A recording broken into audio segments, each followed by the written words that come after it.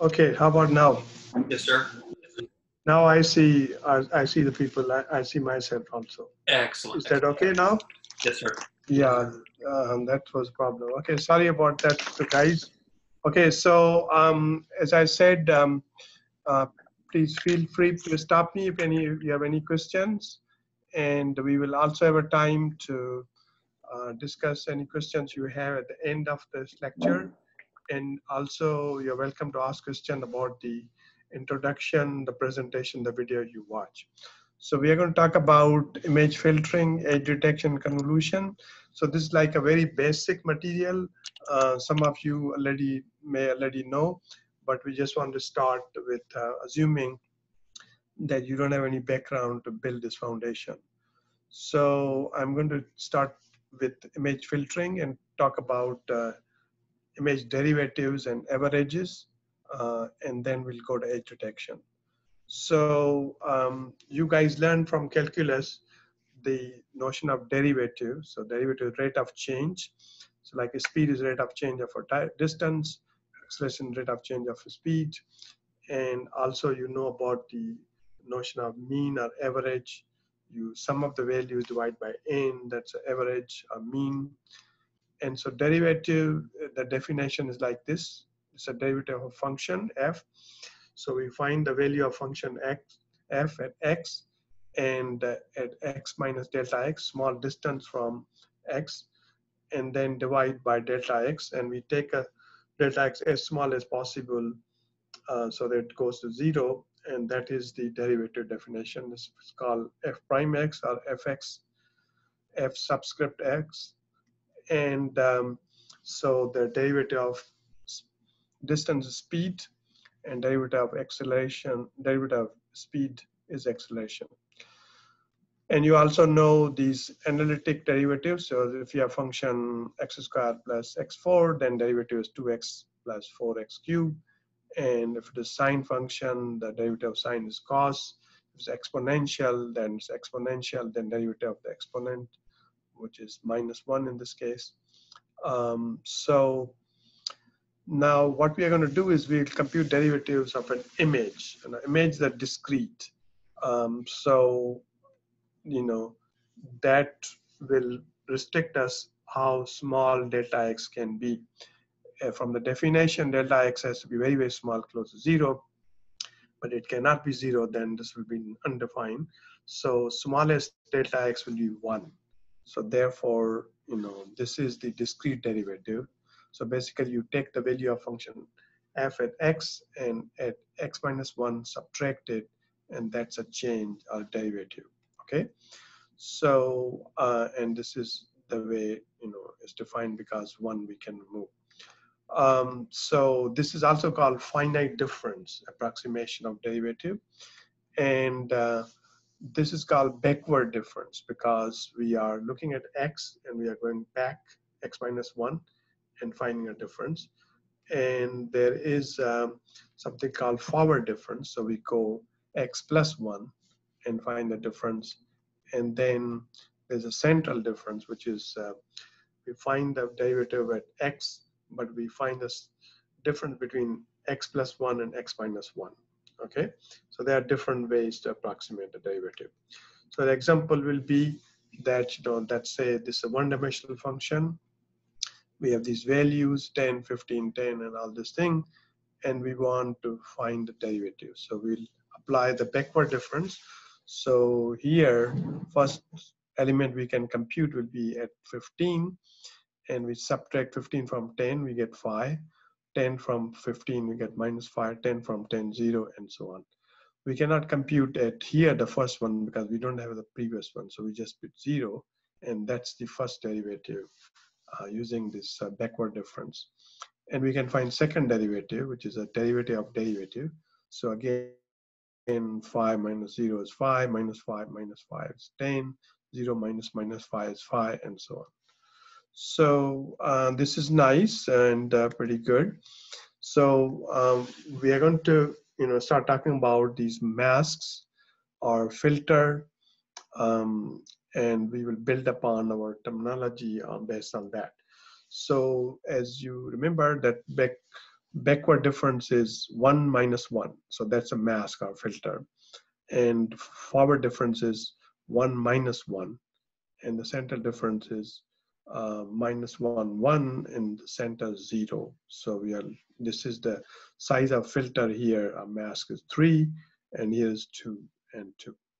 So now images are 2-dimension. So we have the function, which is a function of x and y. So therefore, we have a gradient, which is a vector. So derivative with respect to x and derivative with respect to y. And f superscript x, f superscript y. So that's a gradient vector. So vector, as you have learned, has a magnitude, which is given by this, and it is a direction, which is given by this, tangent inverse fy upon fx, okay? So we are going to compute derivative for image. And again, for this one, we will have a filter or mask.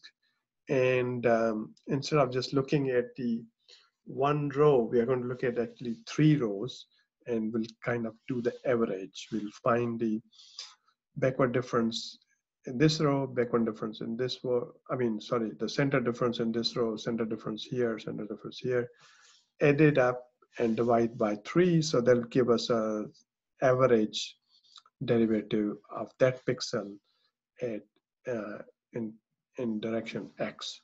So which means and similarly, when we want to find derivative in y direction, so again we have 3 by 3 filter. So we'll find 1 minus 1, 1 minus 1, 1 minus 1 is a central difference in the 2-dimension. So let's say we have an image like this. So we will center this filter, which is this one, and component by component we'll multiply and then add it up. So this minus 1 multiplied by 10, 0 with 10, 1 with 20, minus 1 with 10, and so on. So we will sum it up, and as you can see, that will become, because this 20 minus 10 is 10, and this will become 10 and 10. So 30 divided by 3 is 10. So at this pixel, because this is center, so we'll get value 10. And again, we cannot compute the derivative at the border points because we cannot fit a 3 by 3 filter around these. We don't have. So we'll put zeros on the border, and we can do the same thing. We get 10 here. Then we can shift the filter. Now we want to compute the derivative here. So again, 20 minus 10 is 10. 20 minus 10 is 10, and 10. 30 divided by 3 is 10. So we'll get 3 here. And you can apply this filter, compute like this, and that way we'll compute the derivative of this image, very simple example, in the x direction or fx. So we can do the same thing for the y, and we will apply the mask in other direction. So here, for this pixel, will be a 10 minus 10 is 0, 10 minus 10 is 0, 20 minus 20 is 0. So all these pixels will be 0 because there's no change in y direction, but there's a change in x direction. So that's why. So that's the derivative. Now, this application of the filter or mask, there is a notion of what is called correlation and convolution, and they are very related. And this application of mask basically is the convolution, and the term correlation convolution are used interchangeably. So this is a definition of the correlation. So we have the image F, and this is our kernel, our filter, our mask, and this is our correlation and sign, and we have a double summation. As you saw, that we are going through every row and every column within the X, every column. And so M is a F is an image, and H is a kernel or a mask. And so let's say if at that pixel is, we look at 3 by 3 window, and these are the values. And then the kernel or mask is this one. So we're multiplying the corresponding pixel F1 with H1, F2 with H2, and all these things we sum it up. And that is the correlation of F with H. And that's a definition, it's double summation as you see here. So now convolution is represented by this star sign. Correlation is represented by this sign, the cross and with the circle. So the difference between convolution and correlation is that in the convolution we flip. So this become minus k minus L as compared to, as you saw here, which was just k and L. So that's the only difference. Okay. So again, this is an image F, kernel H, and this is a H. So we flip the H, and now it becomes like this. So as you see here, we had H. So you're going to, if you flip the X flip, so we have H1, H2, H3 will come, H1, H2, H3 will come, flip around X-axis, will become here, and then H7, H8, H9 will become up here. And we are flipping around this one, so that will not change. So that's an X flip. Then, which is, this one minus K. Then we are going to flip after that Y flip. So now we are going to flip in the Y direction like this. And as you see that H9, H6, H3 will come on this side, and H7, H14, H1 will come on this side. So this is the mask, and then we will just multiply pixel by pixel, and that will give us the convolution, and will become F1, H9, F2, H8. So as you see here, pixel by pixel multiply like that. So that is a convolution. Now, if the filter is symmetric, which means that this value H1 and H3 are the same. Most of the filters are symmetric, and H6 and H4 is same, and H9 and H7 is same. Similarly, if the symmetric around y-axis like H2 and H8 is same, so then even you flip, then it will be the same. It will not make a difference. So therefore, for symmetric filter, convolution and correlation are same thing. There's no difference. So therefore, convolution and correlation terminology is used interchangeably. So you want to keep in mind that they're talking about the same thing. The only difference is if the filter is not symmetric, then they are different. Okay, so that's a very important notion of convolution. And so again, the equations are here.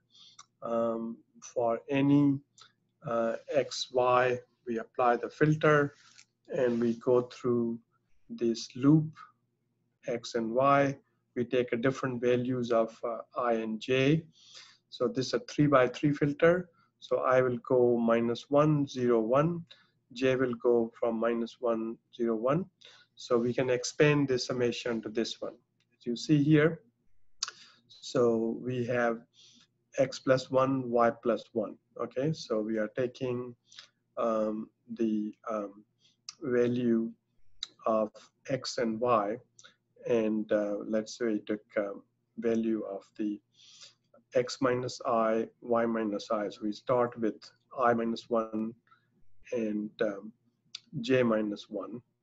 And so here it should be j. And then h is -1, 1. Then here, next one will be a j, I is 0, but the j is -1. Then here, I will become +1. And then j will become -1. Then from here, then we will take the value of the different values of the um, we fixed the value of the -1, -1, -1, and there were three different values of the j, -1, 0, and 1. Then similarly, now we will take the different value of j, 0, 0, 0, and then with that we'll take different values of I, -1, 0, and 1. Now we'll take a third value of the j, which will be 1. In every case will be 1, 1, but then we'll take a different values of I, -1, 0, and 1. So this is a loop. You guys are familiar. There are two loops, one for I, one for j. We expand this, we get 9 values, and that is the, you will write this code to apply this filter to every point x. Looking at 3 by 3 neighborhood, you'll apply this filter, and then you'll shift, then you take a next pixel, say x plus 1, y plus 1. Again, you will shift and you apply this thing and keep going. So that's a convolution. And the whole revolution in the deep learning is based on this convolution idea. So that's why it's called CNN, convolutional neural network. So this is a basic operation which you would be doing. Okay, so again, more examples. So we have a function f here, and we want to convolve at this pixel x, the filter, and which we show the neighborhood 3 by 3, and then this is our kernel, and then these are the xy coordinate as we talk about. That center is 0, 0, which is I and j, 0, 0 here, and here I is -1, 0, 1, and then similarly we have different values of the the j. So the with this way here, as you see that y in this case is 0, and the I mean j is 0, then 1 and 2, and same way we can expand these here. So this y is 0 here, go up y is 1, and go down y is -1, and similarly x is moving this way. You guys are familiar with that. So x and y, we can call xy or we can call ij. It's the same thing. Okay, so now so this is a notion of how you apply a filter. And why we want a filter? Because we want to filter the noise. And the noise in image is due to light variations, because when you take a picture, as you learned in the first lecture, it depends on the light source, on the camera, the surface characteristic, and so on. And it depends on the electronics, the lens, and other things, and depends on surface reflectance and all those things. So now the simple way to remove the noise is called the mean filter or average filter. Now you already know notion of mean. So you take the numbers, say I1 to in, sum it up, divide by n, that's the mean of these numbers. So there's something called weighted mean. And so this is equal weighted, each element is weighted equally, we just sum them. But we can assign different weight to each element, and these are the weights, W1 to Wn, and we sum it up and divide by it.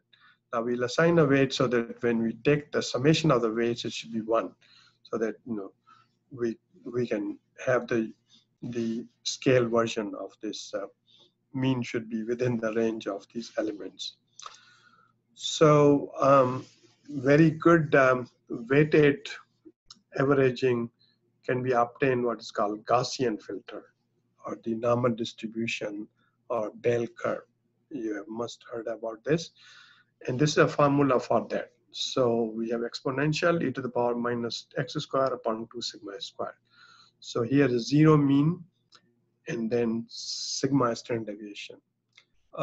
So we can take different values of x and then take the value of sigma is equal to say 1, and we can substitute here, we can get the values of this filter. Suppose if you put the value of x is 0, so e to the power 0 is 1, and when we put x is equal to 1 and sigma is 1, then you can get your from a calculator, you will get value 0.6. When x is 2, you will get 0.13. When x is 3, which is 0.001. Now this is symmetric. As you see, you look at the 0 here, this left side and right side exactly same. It's a symmetric filter. So in this case, correlation, convolution, same thing. So therefore, -1 will give you same as +1, -2, 0.13, -3, 0.001. Also, you know from the normal distribution that after 3 sigma, then this will go down. 99% of this will go down, and that's what's happening. This is after 3 sigma on the left, 3 sigma on the right. So therefore, no, this is like a filter also. So this range of the size of this filter is 7. Center 1, 3 on the right, 3 on the left. We talk about that filter when we're finding derivative, which was of 3 size or 2 size. Now here the filter is of 7 size. So now since images are 2D, so we have to look at 2D Gaussian, which looks like that.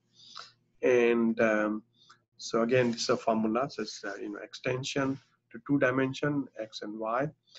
And again, sigma. So if sigma is equal to 2, we can then get this filter in 2D. So again, here we'll take the different values of x and y and then find out the whatever value we have here and get the numbers and normalize between 0 and 255. So as you know, when x is 0, y is 0, this will become 1. So this is sigma is equal to 2. So this is larger size. So as you see, 1, 2, 3, 4, 5, 6, 7, 8, 9, 10, so 13 by 13 mask.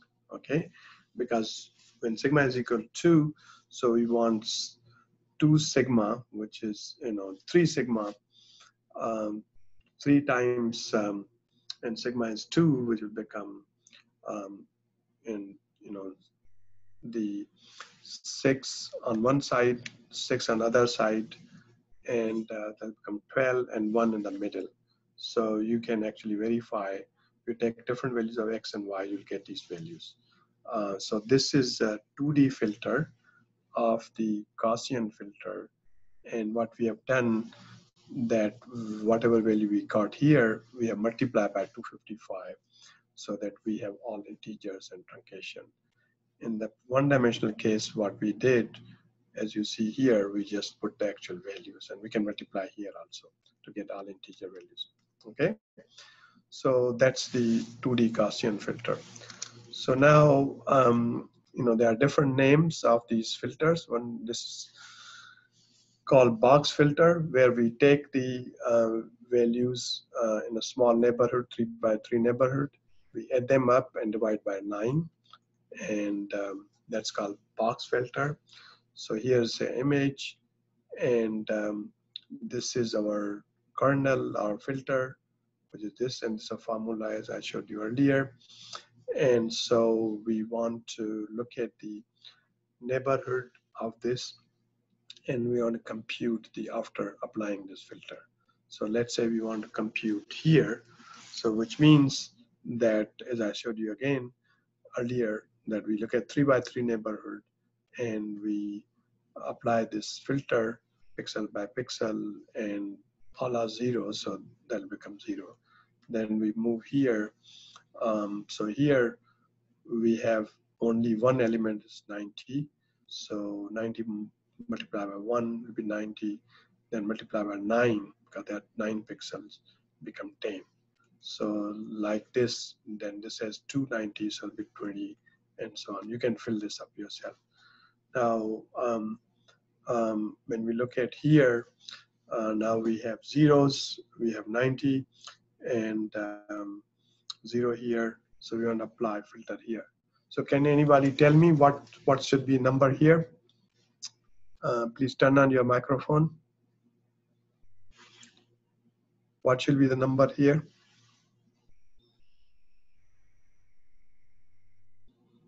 No? Is it 50? 50? I didn't hear, but is that what you said? Yes, sir. Yeah, okay, good. So how about here? This is pretty easy, right? 90. 90. Yeah, so 90, because all are 90, okay? So that's fun. So, so that was about box filter. We just, average, and so it is doing this, replacing each pixel with an average. So it's kind of smoothing out.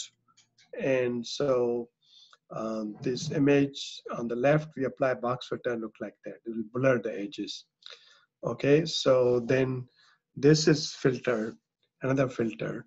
So what do you think what this filter will do? We apply every pixel this filter, and what will, and this original image, this is eye of Einstein. So what do you think we should expect on the right?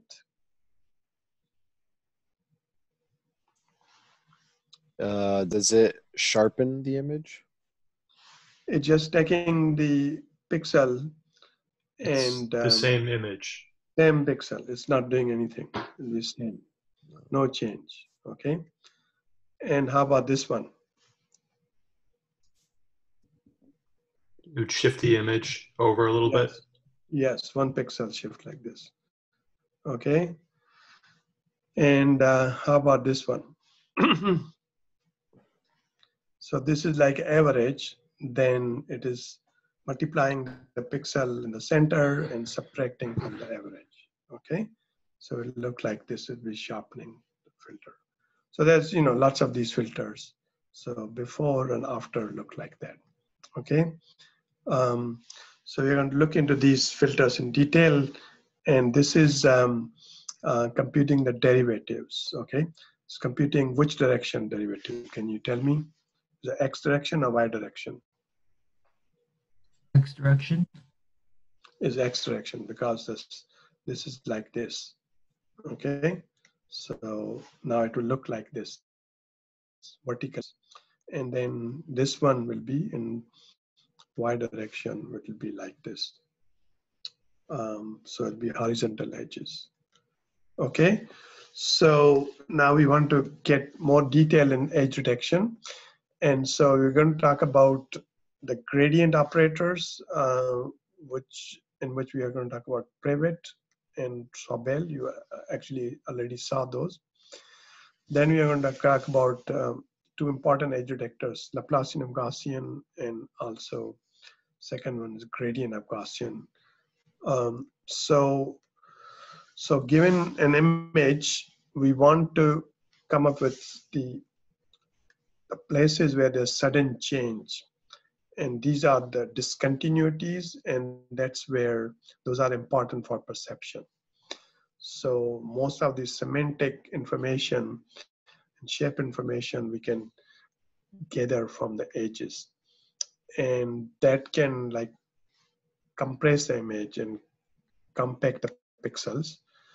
And this will be like artists' line drawing of an image, which is kind of object level knowledge. So example is, given an image like this. These are edge images. We are finding the boundaries where there are edges. So another example, these are the edges. So origin of edges is caused by a variety of factors. So if you look at this image like this, so if you look at this one, is what is happening, the orientation of the surface is changing and there's a discontinuity. The surface like this, then it changes. And so that's an edge here. Then if you look at this one, there's a depth discontinuity. The distance is changing. So here's a one distance, but all of a sudden there's nothing. So that's a depth discontinuity. And here, the color is changing. As you see, there's a black, then it's a white. And here, the illumination is changing because it's a shadow. So all these different factors give rise to edges, and we have to detect those. So there are different kind of edges, because edges basically is change, and this is a step edge. So there is, at one level, then all of a sudden becomes this. This ideally, the edges are like this, but practically the edges can be slowly change from one level to other. It can be roof edge, one edge, then other edge like this, or spike edge, and so on. So if you have an image like this, now if you look at the small window, so there is one edge, very, blurry edges. There's another edge here, which is shown green. There is a third edge, which is shown blue. There is, if you look at this one, there's an edge here. And if you look at this one, there is also edge, so it doesn't show. So, so edge is a place of rapid change in the image intensity function. And this is a pulse edge. So there is a edge here, then constant, there's another edge, okay? So now in order to find the edges, so we can compute, because edges are where change is happening. And that's why we talk about derivatives. So first derivative of this will be like this. And the peak and first derivative will give us location where the edge is. So here's the edge, here is the edge. Okay. So now if you look at the intensity profile at this pixel here, this row, it will look like that. Okay. So that's, is different. It's a real case compared to ideally just step edges, very nicely. So if you find derivative, it will look like that. So there are many, many edges, Now, the change can happen, negative or positive. We want to find both changes. We want to look at the extremas, the maxima or minima, and those are edges. Now, if there's a little noise, then this can become pretty weird, lots of changes and very difficult to find these edges. So therefore, we want to remove the noise, and removing noise means we want to filter the noise. And Gaussian is one good filter, as we talk about. It's a symmetric, it's very nice, smooth function. So now the question is, we gave you an example of Gaussian sigma is equal to 2, but it can be sigma 1 or 3. So the question is, what should be the sigma value when you apply Gaussian filter? So this sigma is 1 here, but sigma 3 here, and sigma 7 here. So when you increase the sigma value, then blurring will increase. So now with that background, so we talked about the notion of gradient or the derivative. We talk about the average of filter. So now we are going to talk about specific edge detectors, which have been reported in the literature. And then historically, we go from simple gradient operators. These were the initial edge detectors. Prewitt is the name of a researcher who came up with this idea. Then Sobel is another researcher, Sobel edge detector. Then the two major edge detector, which came in 80s. These other ones, came in 50s or 60s. One is Laplacian of Gaussian, and other is gradient of Gaussian or Kenny edge detector. Okay. So Prevet and Sabel detector, so they compute derivatives, okay? So we compute derivative in X and Y, which means we compute gradient, and we find the gradient magnitude and just threshold the magnitude. So that's it. That's a very simple edge detector. So Prevet edge detector is we start in the image like this, and we compute we smooth the image in X direction by averaging, and we get a blurred image, and then we find the derivative in X direction, okay? So these should give you edges in X. So the way we do average is that we take the three values, three small neighborhood, and that is your mask, and then we compute the derivative in X direction. This is your central difference, as I told you before. And then we combine the average and the derivatives. We come up with this 2D mask, and that is the derivative in X direction. We do the same thing. We take an image, then the derivative filtering in Y, and blurred, then after that average, and smoothing in Y. So this will become, first we do the derivative now in the Y direction. As you see, it's vertical as compared to horizontal here. And then we blur. Now we are doing this average in this direction, and then combine. Then we get, these are the filters. This is for the X direct filter, X derivative. This is for Y derivative. And these are the things I told you about earlier. So now Sabel edge detector are very similar. So only difference is that here we will assign a higher weight to the central pixel. So again, we do the average, smoothing X, blurred image, derivative in X, and get edges in X. And so here is the only difference. So in the previous one, we are applying same weight, 1, 1, 1. But here, since we are computing the derivative at central pixel, we'll assign the higher weight compared to other pixels. So then same way, the derivative and combine, we get a mask like this. And then Y direction, again, like that. So same, but again, 2 here, and combining, we get like that. So that's missing, yeah. Okay, so, oh, that was the thing. Yeah, somehow I didn't, yeah, this one. So we have, this is for X derivative, this is for Y derivative. This is in this direction, this is in that direction. And so what it's doing is doing the derivative using central difference, finite difference approximation of derivative in the discrete domain, and also smoothing by a simple averaging. In the Robert, there was equal weighted averaging. In the Sabel, this is the weighted averaging. So we are assigning more weights to the central pixel. Okay.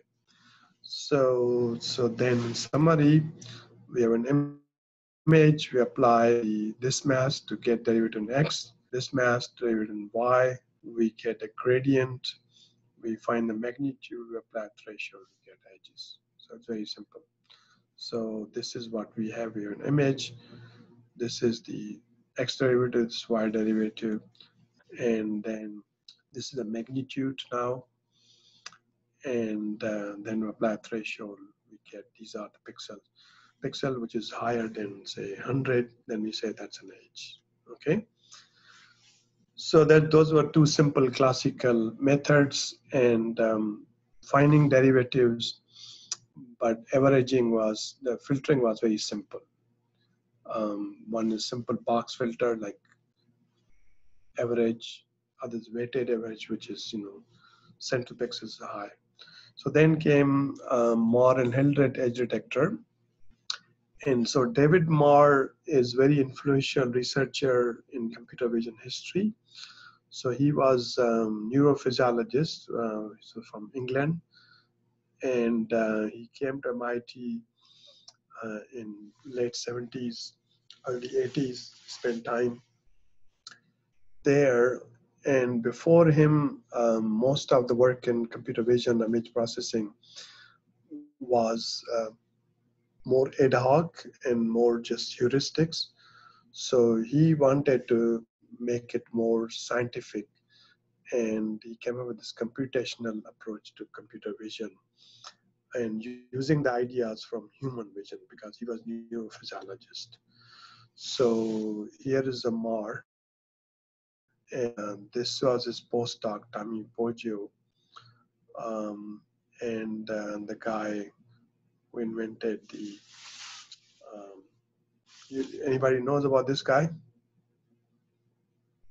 Who knows about this guy? DNA.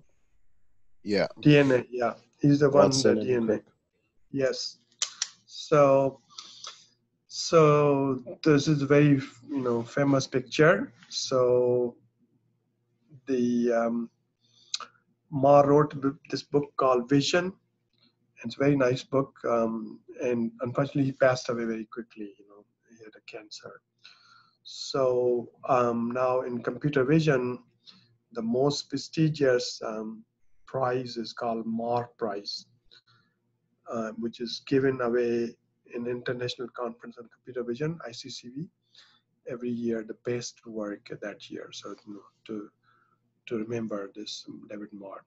Now, Ellen Hildreth was David Marr's last master's student. She did a master thesis with him. And now Marr, since he was a neurophysiologist, so he knew the work from Hubel and Wiesel.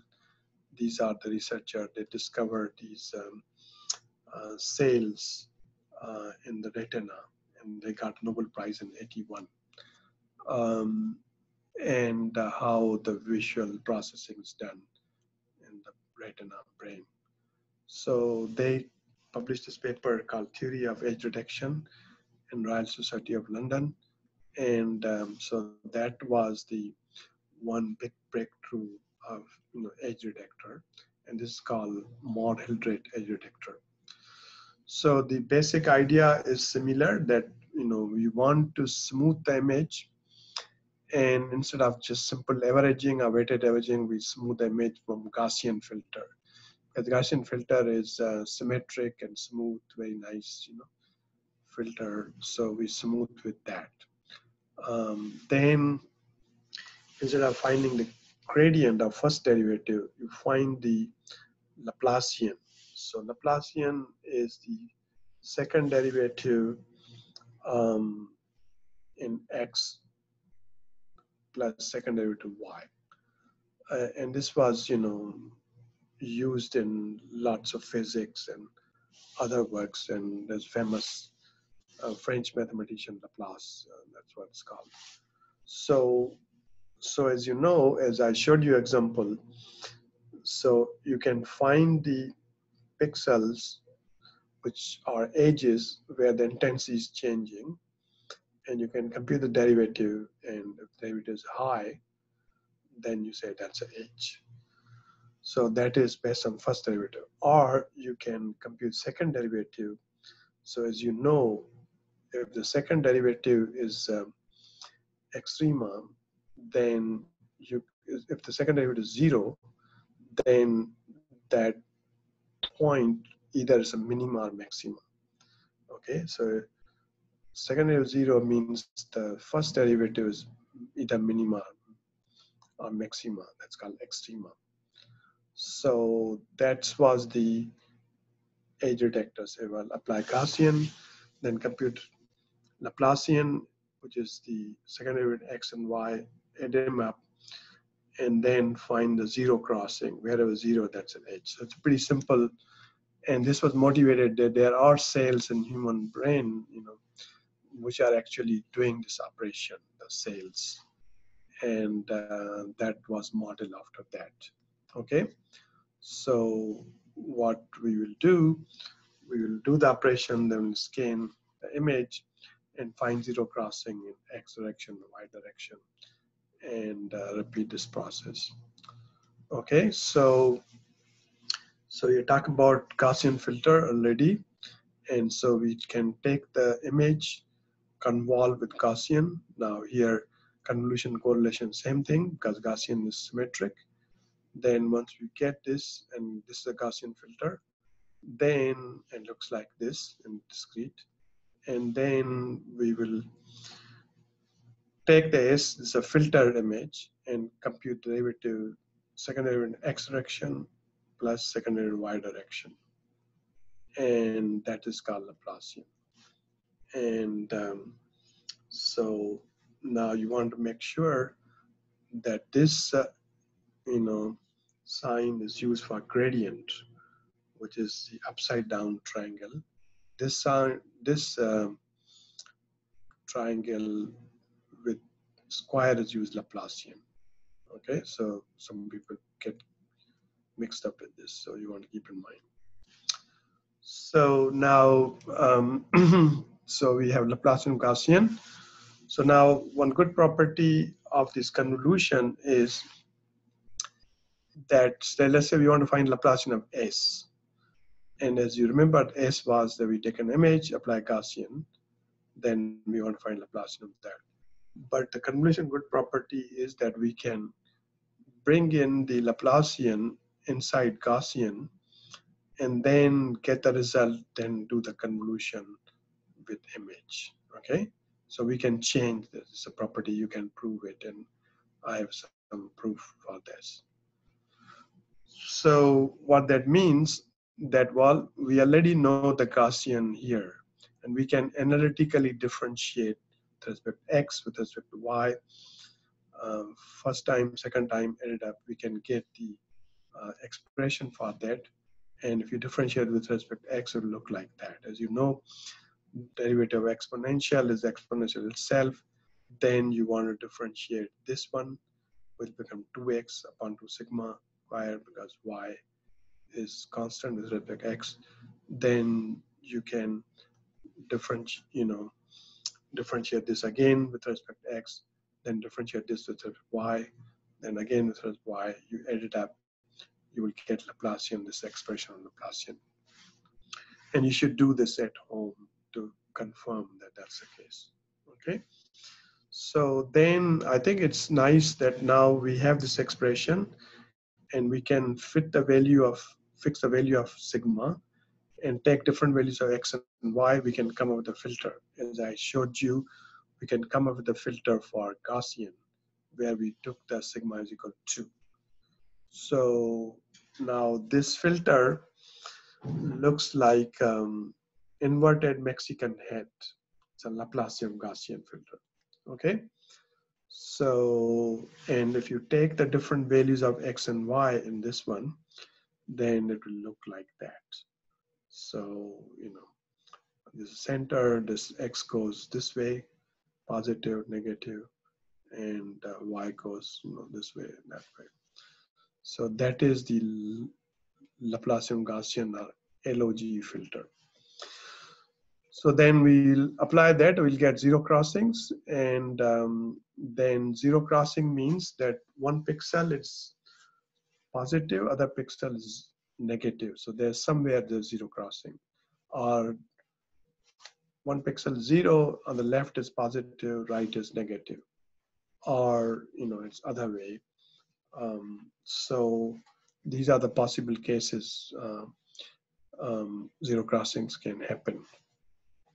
So now we want to look at how good are zero crossing, which means that change which happen from positive to negative, it's very small due to noise, is really good. So we look at this slope, the change, and we apply threshold on that. So we compute slope of zero crossing, apply threshold, slope, and so that's the way this Laplacian Gaussian works. Now, one other good property of Gaussian is that it is separable. So, which means that typically we'll take an image, and image is 2D, and the Gaussian filter is 2D, as I have been showing you. So we will apply that, and for each pixel, as you remember, if there's 3 by 3, then we have to multiply 9 times. If it is 9 by 9, then we'll multiply 81 times at each pixel. So there are n square element in a filter, so we'll have n square multiplication for every pixel. Now, since Gaussian is symmetric and separable, what we can do, we can apply one-dimensional Gaussian filter around each row of the image, get the result, then apply one-dimensional Gaussian around each column, and this is exactly same as this one. And you can prove that, and I have proved it. So now advantage of doing this is that this has fewer multiplication. Can anybody tell me how many multiplication we'll have here compared to this one? If the size is n. Any volunteer? So we are doing 1D convolution here. And every pixel we are multiplying n times for this one. Then every pixel we are multiplying in y direction for this one. So this will become 2n. And that will be a good saving compared to n square multiplication, because we can do this. So it's a separable, okay? So, and we have shown you, this is the filter for the one-dimensional. And you can actually show that you can fill this up in every row and then convolve with itself, then you will get a very close to the two-dimensional Gaussian. Okay, so this is another Gaussian. So so that's good. Now that was about Gaussian, that you can separate Gaussian convolution if you do separable property. You can do it 2n multiplication. So 1x get the result, then apply y to the result, as compared to n square if you apply 2D filter. Now for the Laplacian Gaussian, it's different. It is not that separable in that sense, but it's still, you can separate in 4 1D convolution. So that's the way it talk about that we are Laplacian of S. S is the Gaussian convolved with I. We can change this. We can take the Laplacian inside the Gaussian. We can do Laplacian. You can do, you can change the order and so on. It's no problem. So, but it requires n square multiplication. So what we can do, again, we can show that this is true. So we will apply the first, take an image and apply the second derivative Gaussian in one dimension to the image, get the result, then apply the Gaussian filter to the result. That's one thing. And then we'll take an image, apply the second derivative Gaussian in y, get the result, and apply Gaussian x. So this is exactly same as this one. Now this has n square multiplication, and this will have how many multiplications? Can anybody tell me?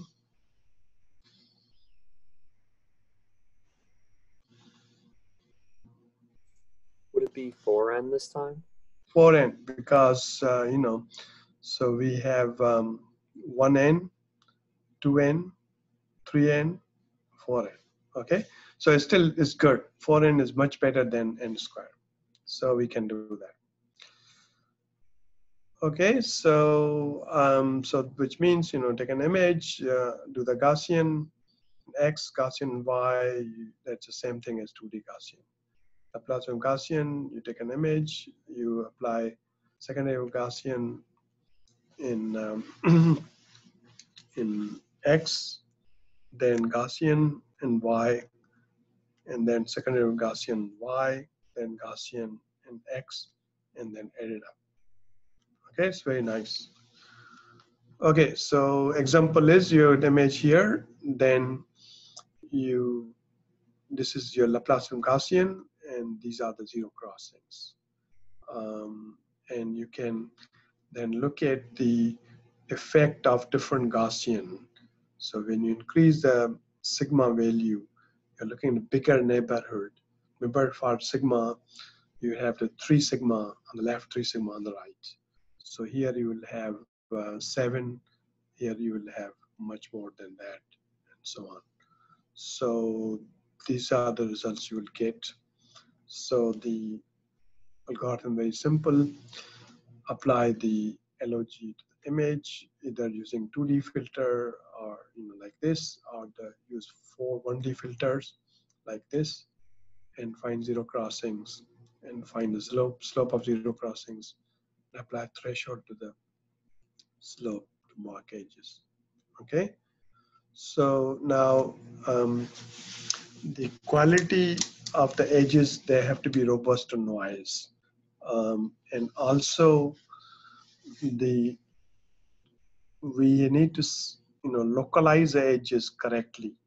Sometimes some edge detector actually shift the edges. They will detect the edges at the places, a couple of pixel, 1 pixel, far from the real location.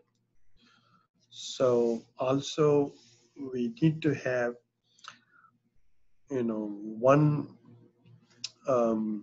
response to one edge. Sometimes you get thick edges, you get several pixels marked as edge, or sometimes you miss edges. So those are the important criteria to improve the quality of edges. So let's say here's an example. We have true edge like this. So all these red pixel are edges. Now sometime you may get edges like this. So as you see, this is a correct edge. So this edge is shifted on left. This is correct one. This one is missed. This is shifted. So that's a problem. Or, poor localization, this can be another place, another problem. Or there's too many edges. These are thick. These are thick. It actually should be 1 pixel each. So now to resolve these problems, we have a second and final edge detector. It's called Kenny edge detector.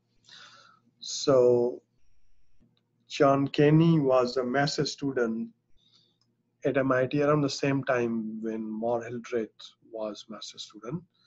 So John Kenny was master student under another British researcher called Mike Brady from England, and he was also at MIT. And he's alive. So he's actually a knight now, from the Queen. He's retired. So Kenny was more mathematical, and Mar was more neurophysiologist, and their approach was they wanted to do similar to what the human brain is doing in edges, the cells, center surround cells, and so on. So Kenny actually now is a professor at Berkeley. He studies robotics, but he did a master thesis in computer vision. Okay, so this is his thesis.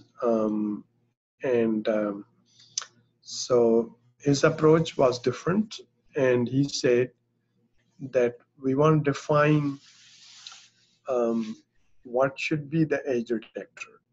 So what are the criteria we should have to get a good edge detector? So one criteria is that edge detector should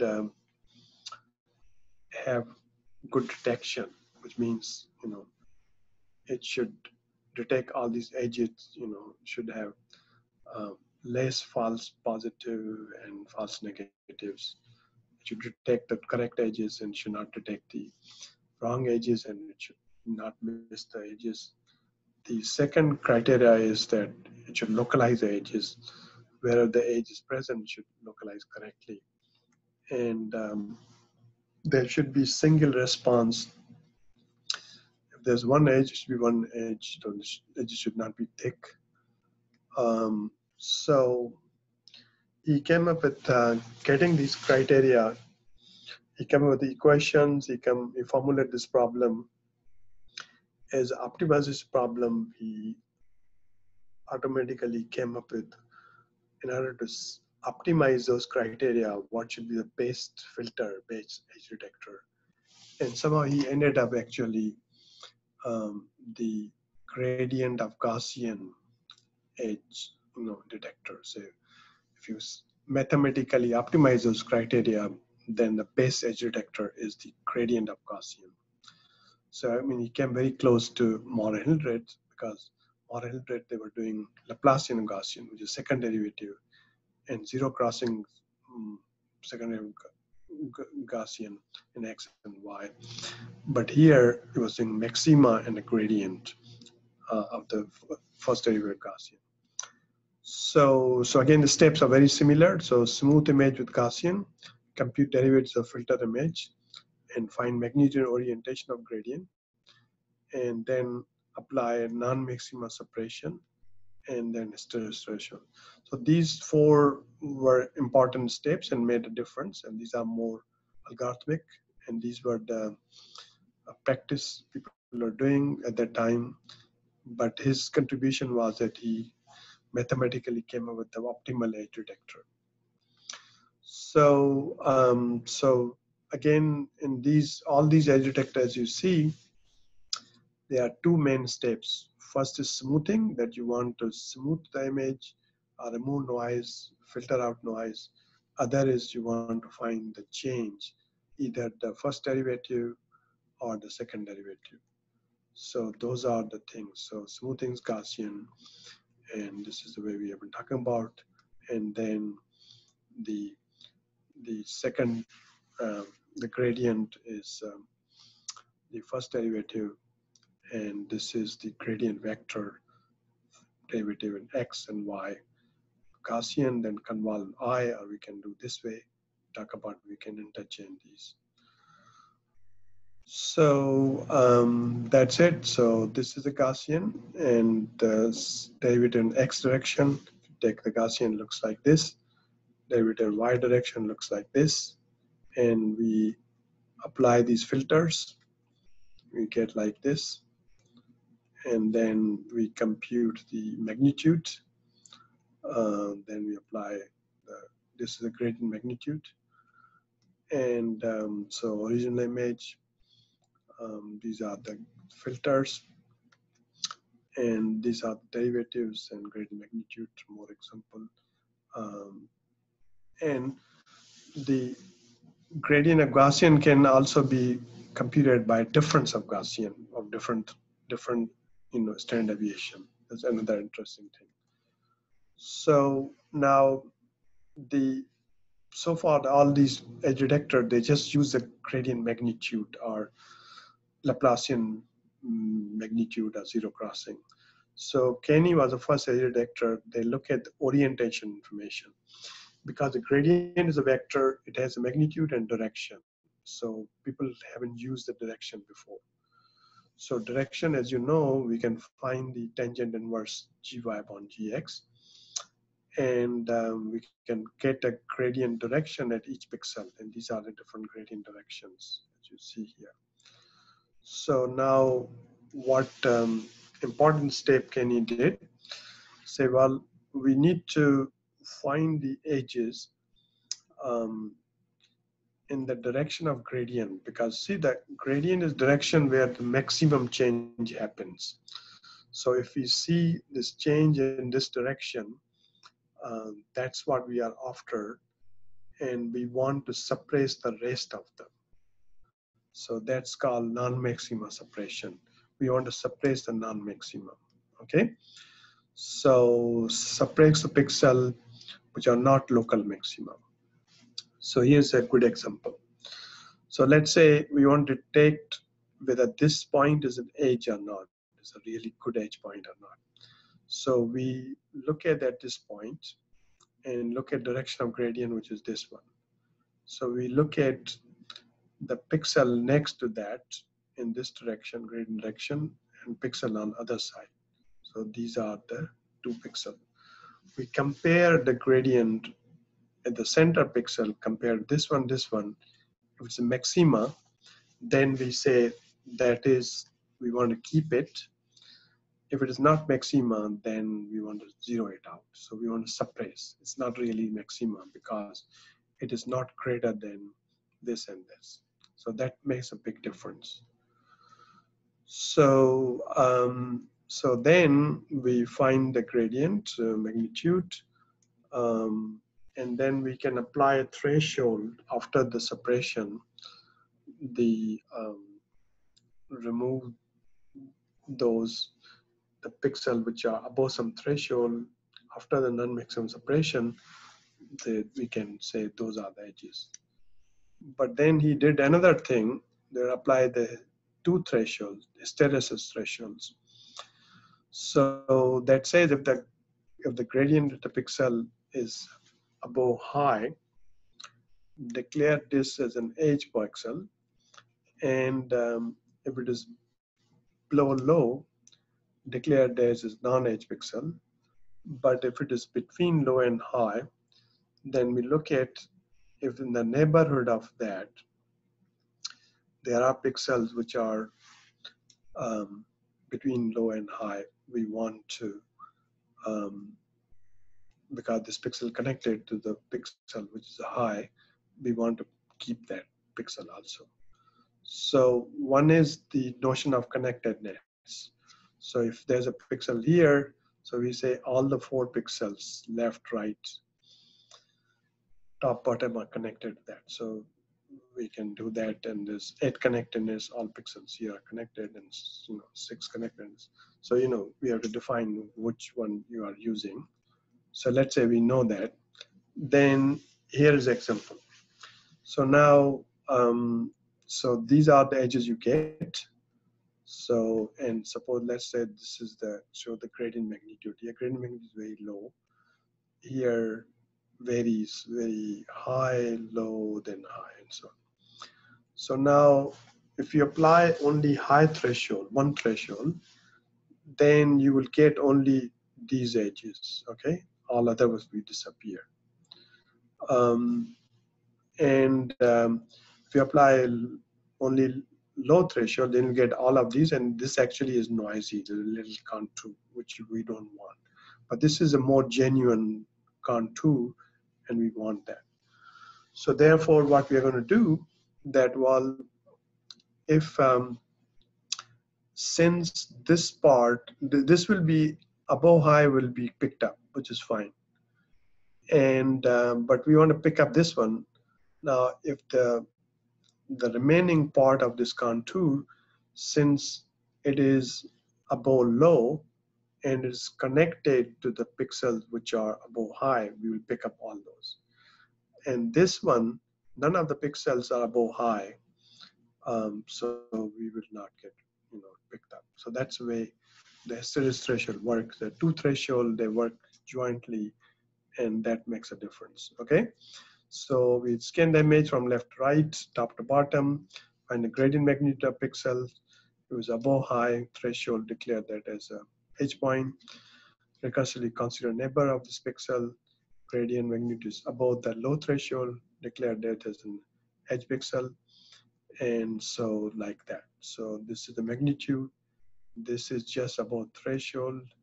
And this is using hysteresis threshold. High threshold 35, low threshold 15. So this is much better than this one. So that's the main point. So you can get before non-maximum separation like this. After non-maximum separation, then this is the threshold low high, you know, to connected component, and sorry, and you will get these edges, final edges, you know. This is, we apply the stress threshold connected low and high, and this will be the final edges, which is much better than previous one. So that's it. So original image, again, there's a what should be sigma value, so different sigma value play important role here. And so that's it. So I have nice discussion in these notes for my class, and also there's a good chapter on this book. This is also online available. This is online available, so this can be, you can look at that. And also this lecture is available on YouTube, my lecture on the CRCV. So you can look at that also. So I think I'm done, and I can answer any questions you guys have. We have about 20 minutes. So let's look at we can stop sharing. Okay, yeah.